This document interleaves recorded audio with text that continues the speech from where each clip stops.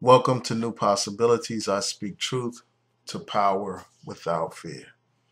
Today I'm continuing my Black Excellence series. And I haven't done one of these videos in a long time, but it's important for us to take out time to celebrate greatness in our community. Greatness both here in America and throughout the African diaspora. So here's an example of success. You have a 10-year-old British-Nigerian girl. Her name is Esther Okade. Now, I hope I'm pronouncing her last name properly. But she is enrolled in a college, an open university. She's studying mathematics. And right now she's at the top of her class.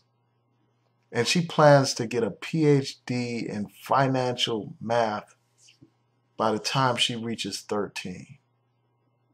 And she wants to have her own bank by the time she's 15.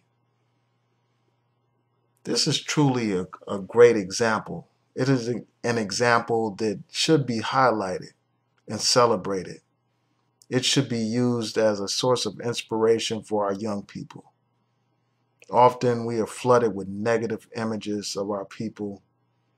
We need to combat those negative images with positive images. We need to reinforce these kinds of examples of success,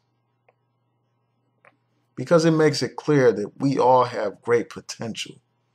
If we harness that potential, if that potential is nurtured. So I just wanted to take a few minutes to share this story with you, and I look forward to your comments and your feedback. And if you know of other examples of excellence, feel free to inbox me or comment and just let me know, because I want to showcase examples like this, examples of success, examples of greatness. Peace.